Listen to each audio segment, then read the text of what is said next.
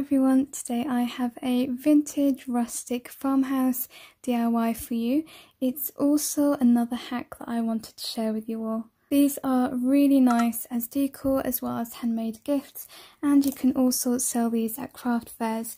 So the first thing you're going to need are some frames, and you can get these from Dollar Tree or from Poundland. I am using 4 frames just to show you for this DIY, but of course you can use 1 or however many you like. Now this is really simple and easy, but I promise you it looks so effective. Because it's really hard to get hold of a vintage book in an A4 size so it can fit your frames, I managed to look for one and find one online, and it's so beautiful because it actually is vintage and there's really gorgeous illustrations and it's all about flowers, so I will leave that for you in the description box. So that's the first thing you're going to want to do, is print some of that text off. I have 4 pages to fit my 4 frames. Then once you've done that, you want to go onto Google or whatever search engine you use, and you want to type in anything you're looking for. So if you're doing a bee theme, for example, you can do Alice in Wonderland. You just want to find some images and you want to make sure that the background is white. That's super important. So I've gone and looked for some bee images, made sure the background is white, and then what you want to do next is put these back into your printer. But what you want to do is turn them over like this, so that when they go into the printer and they come out, they're coming out on this side here. So then once you've put these inside the printer, you can then go and print out your bee images or whatever images you've chosen to do, and what's going to happen is that they're going to basically print on top of these. Okay, so this is my printer tray. These are my vintage text printouts. I'm going to put them in this way. Slot that back into the printer, and now all we need to do is go and print our images out. And before you print your image out, make sure that you resize it so that it fits whatever size you're working with in your frame. So I'm working with A4, so I just made sure that I enlarge this image, and then you're ready to print.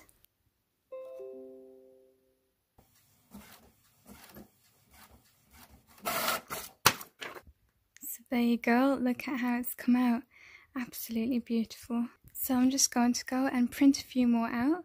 So once you're done, this is how they're going to come out. Absolutely beautiful. I really do love these. Look at this one. So gorgeous.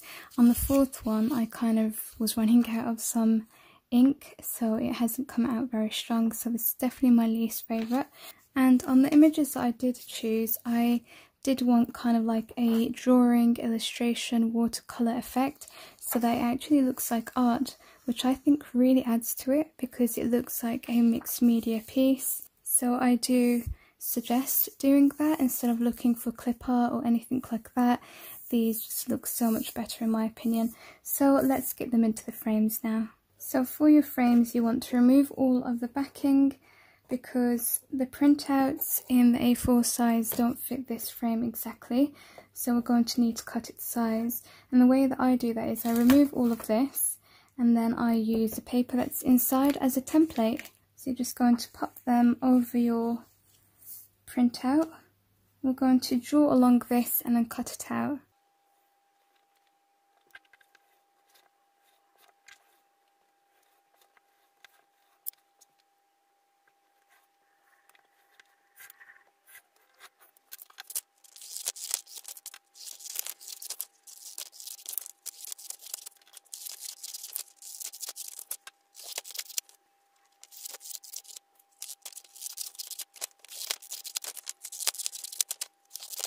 So when I was cutting it out, I realised some of them have got white borders on, depending on what pages you print out from that vintage book that I found.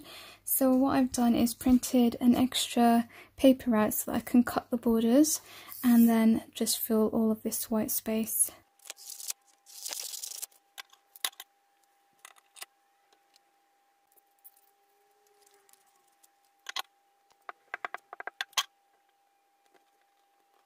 Okay, so now I've done that, you're just going to take your papers and place them inside the frame, and then we're going to bring back the backing, insert that in, and just secure that.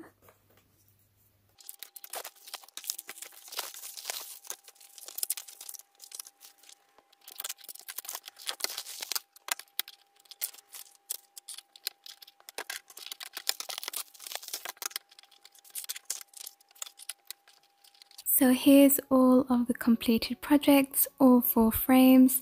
I love how they came out. I'm just so excited to see what you all think. I just think it's a great hack. I hope that you have enjoyed me sharing this and this tutorial. If you have, as always, don't forget to leave me a thumbs up, share this video with others, leave me a comment down below and subscribe if you haven't already. I really love projects like this. They are really quick, simple and easy to do, but they come out so effective and it really looks high-end. I can definitely see something like this selling for quite a lot of money. Thank you so much for watching. Take care. Bye.